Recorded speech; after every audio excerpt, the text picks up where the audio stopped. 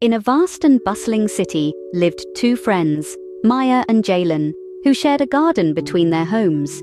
This garden, though small, was a universe of its own, brimming with life, from the towering sunflowers to the tiniest ants marching in line. One day, as they tended to their garden, a mysterious traveler appeared. She was known as the Sage of the Lotus, and carried with her a lantern that glowed with a light unseen before. She spoke to Maya and Jalen about the garden being a mirror of the world, where every plant and creature was interconnected, each dependent on the other for survival and growth. The nature of reality, the sage began, is like this garden. It unfolds moment by moment, each instant a chance to awaken. The one vehicle, the path to understanding this, is not found in seeking far and wide, but in nurturing the ground beneath your feet, recognizing the interconnectedness of all life.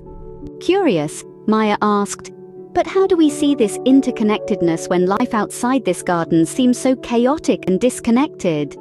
The sage smiled, pointing to a spider weaving its web. Observe this spider. Its web connects it to every corner of the garden, each thread a pathway to another life. So too is the world outside, where every thought, word and action weaves into the fabric of reality, connecting us to each other. Jalen, inspired, added, then our actions, no matter how small, can influence the whole garden, the whole world, in profound ways. Exactly, said the sage. And as the garden grows and changes, so do you.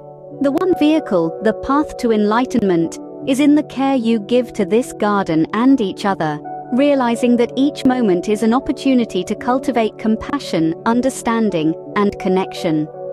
With that, the Sage of the Lotus left, her lantern's light fading into the dusk.